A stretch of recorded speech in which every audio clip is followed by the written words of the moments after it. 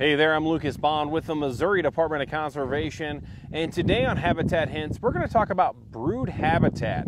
I'm actually at 25 Mile Prairie Conservation Area, just outside of Bolivar, and I'm here with MDC's Kyle Hedges, and he's going to tell us a little bit about brood habitat and how you can make really good brood habitat on your land if you're a landowner, and how you can change that up to make that habitat great for, those broods of turkeys or quail or other wildlife.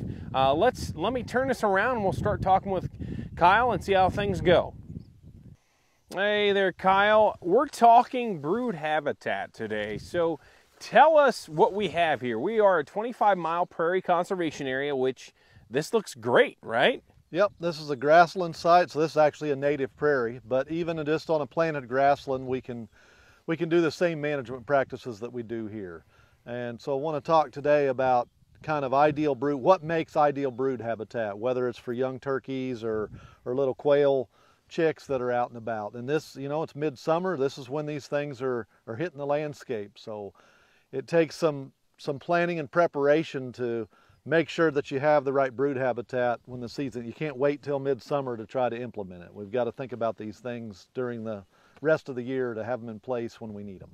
So was this burned this year?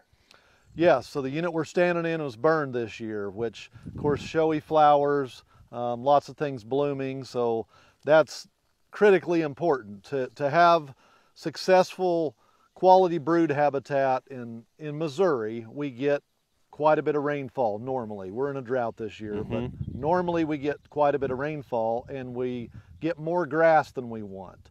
What we want for brood habitat is lots of broadleaf weeds. So wildflowers, weeds, whatever you want to call them, those are actually good. They attract insects.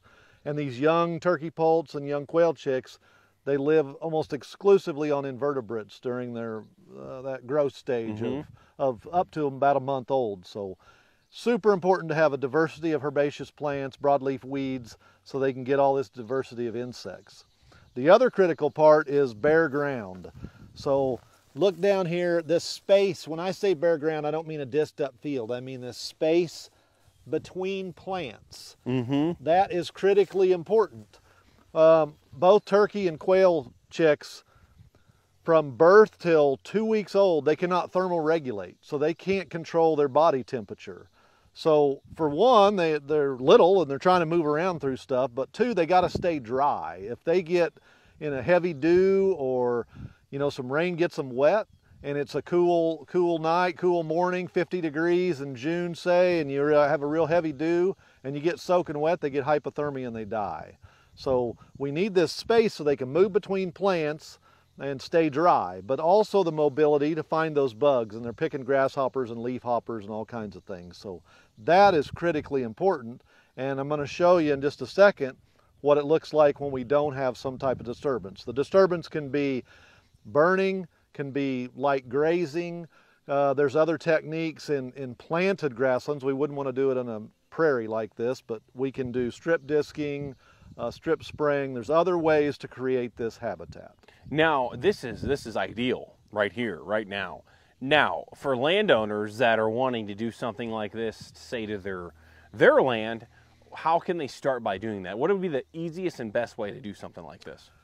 The cheapest, easiest way is fire. First of all, we need the right native plants in place. If you have non-native species like fescue or brome, you're never going to get the broadleaf plants that we want. Those grow and form a mat. So first of all, we need to make sure we have native plants to start with.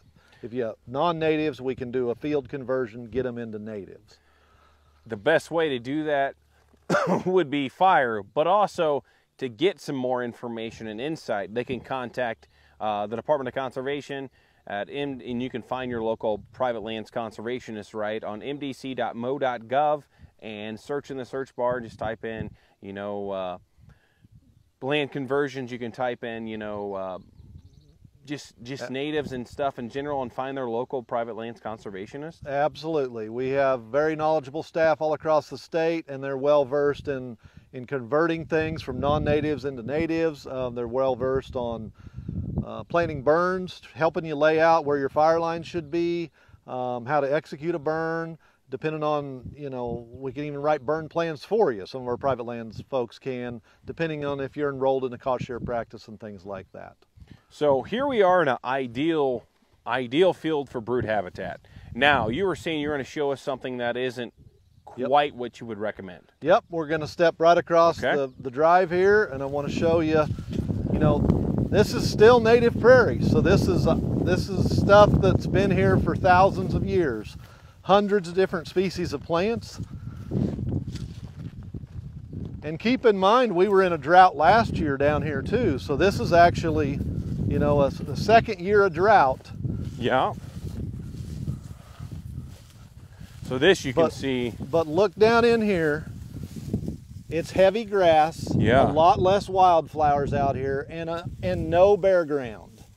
There is no room for chicks for their feet to touch the ground. So in the case of quail hatch out, they're the size of a bumblebee. So imagine a bird, and they leave the nest immediately. They start moving around looking for food. They don't get fed in the nest like a robin or something. When they're this tall and you got little bitty legs, they can't crawl through this thick grass. It's just not possible. And this is unburned, this is what happens, or undisturbed. So we can't disturb it all every year because we need some areas for the birds to nest. But we needed to be disturbing 1/3 to 1/2 of our acres each year to create that ideal brood habitat. And the best way to do that would be prescribed fire, right? Prescribed fire is the easiest, cheapest way. Okay. But there is other methods for sure. Like I mentioned, we can do some light grazing, or in planting situations, strip disking, what we call strip disking, where we lightly disc some areas, even some chemical control to reduce grass and increase broadleaf plants. All right, I really appreciate it, Kyle. And again, I'm going to echo what he said earlier. If you would like to learn more about how you can get your land from looking this thick to looking more like ideal habitat on the other side that is perfect for brood habitat, please check out our website at mdc.mo.gov and search in the search bar brood habitat, or type in natives, type in private lands conservationists, and you will be able to find your local private lands conservationist that can help you with this. Thanks, and have a great rest of the day.